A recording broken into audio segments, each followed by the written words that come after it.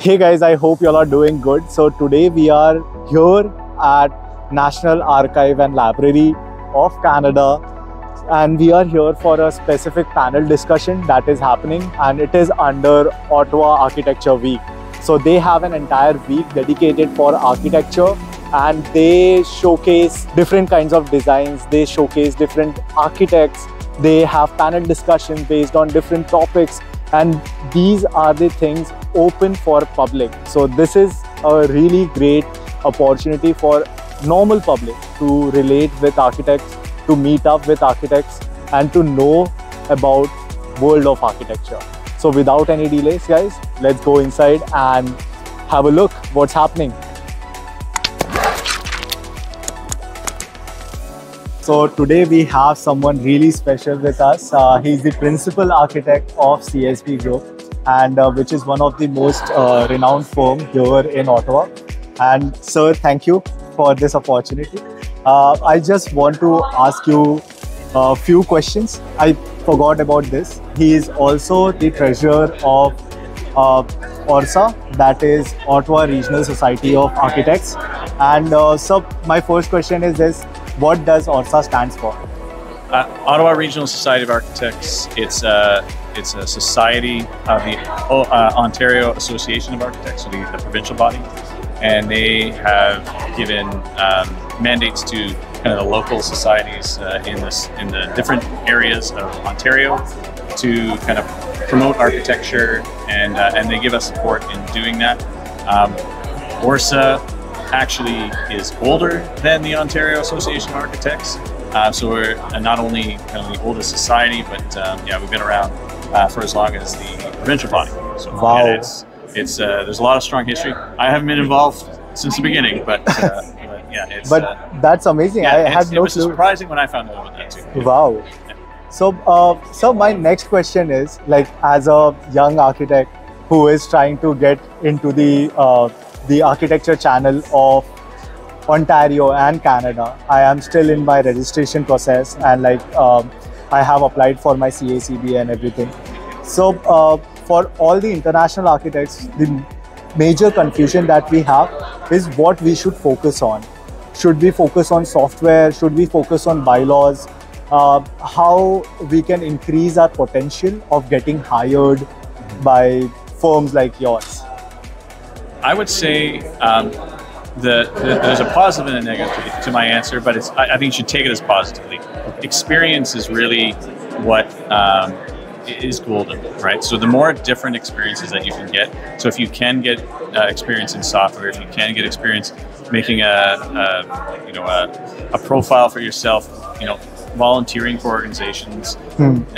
Not just trying to get people to come out and help ORSA, but volunteering for organizations like ORSA or other industry-related organizations and get some exposure and experience doing different things. That's the kind of thing that I think everybody, as an employer, looking for people that have an interesting perspective and bring some thought to some different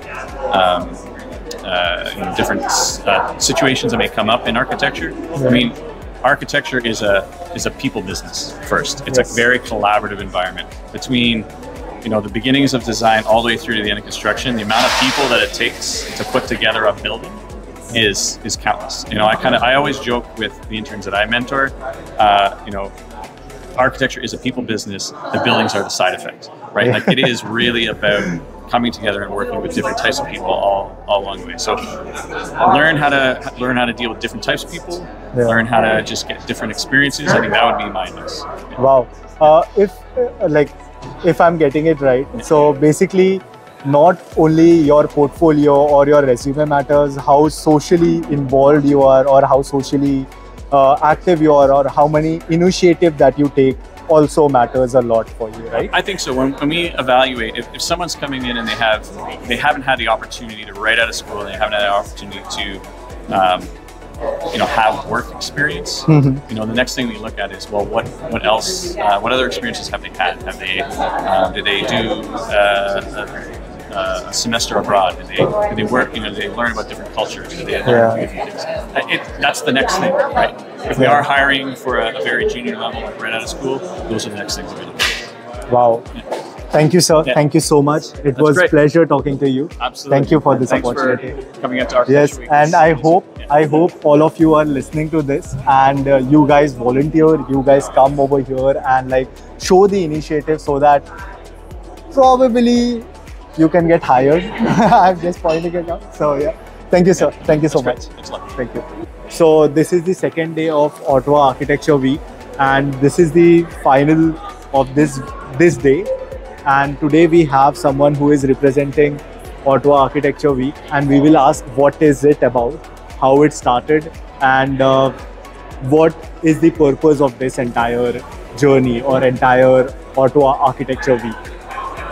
So, Ottawa Architecture Week is organized by ORSA. It's the Ottawa Regional Society of Architects, which is totally non-profit, volunteer-driven, supported by Ontario Association of Architects. So our main goal is to promote architecture among common people and bring people together from different walks of life and show people what a good architecture or architectural thoughts can do. So we plan this event. It's a week, and usually it's a week. Almost every time it's like the week before the World Architecture Day. World Architecture Day happens the first Monday of October. Okay. So every year the days change, but the week is fixed. So the week before the World Architecture Day is our Architecture Week. Wow. So Okay. during the Architecture Week, we have many different activities throughout the week, and we plan it out from the whole year. So every year has a theme. This year's theme is fun in the city. Okay.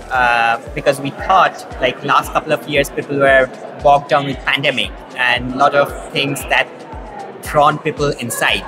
So we thought how to bring people outside, make it fun, creative, and we thought Ottawa is a city which is not very known for very playful activities. So how to make it more engaging, vibrant, colorful, and it's a perfect way to also bring people out of their home.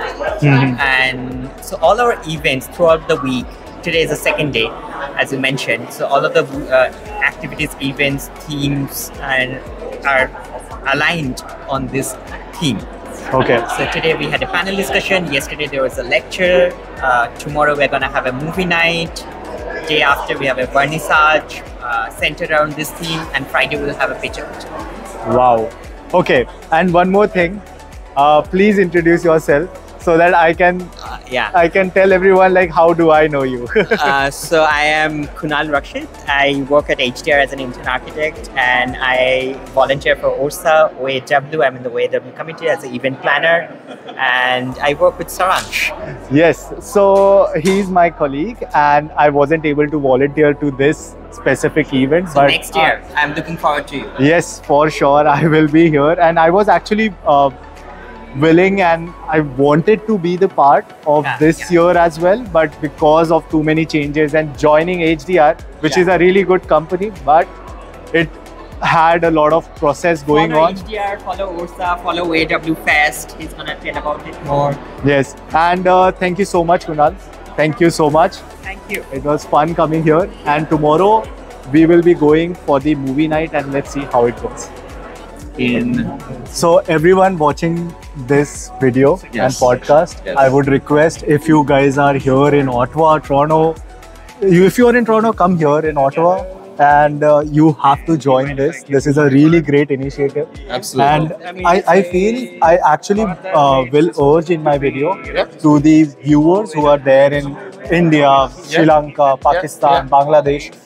I actually want to have something like this in our country as well. Fantastic. This is a really good way for people to express themselves, people to see what, people to see what architecture is. Absolutely. And see how it integrates with exactly the general public. Yeah. We and really want the public to be engaged and also to have an opportunity to talk to the professionals. Like, what is architecture? Yes. Why do you guys do this? You know? Because everyone, I think so, like they just, like a common person who doesn't know about too much about architecture, they just think that, oh, we are the people who just scribble few lines and like, you know, just we are just artists. But it's not so much that. more complicated. I sometimes wish we were just artists. That's right. That's right. Well, good luck. I hope that Yes. you'll participate. I wanted to. This year I wasn't able to participate that It's always actively. next year. It's Yeah, always next year. but what I can do right now over here is Is like, this? Yeah, exactly. Get the word This out. is it. Yeah, That'd be exactly. fantastic. Like we can make it bigger, get more people from architecture background 100%. involved. Love it. A lot of them don't even know this exists.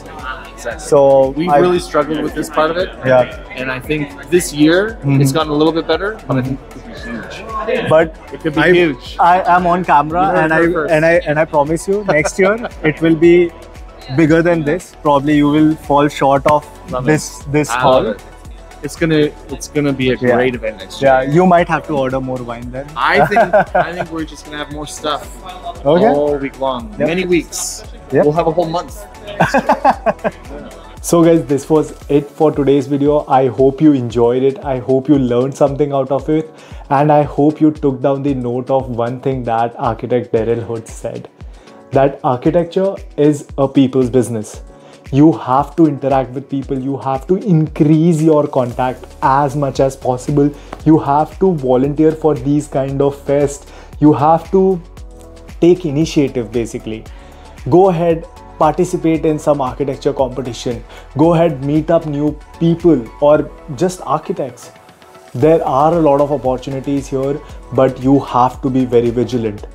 Don't be stuck into your part-time jobs or your just normal regular jobs. If you want to grow, you have to grow as a person as well, not only as a architect or a BIM coordinator or a architecture technician. You should know what's going on out in the field. You will learn a lot, you will get inspired a lot, and you will make new connection. And there is nothing wrong in making new connection, guys. So I hope you liked it. I hope you liked this video. And if you did, go ahead, hit a like and please subscribe to my channel. I do need your support. And as usual, take care of yourself and I'll see you soon. Bye-bye.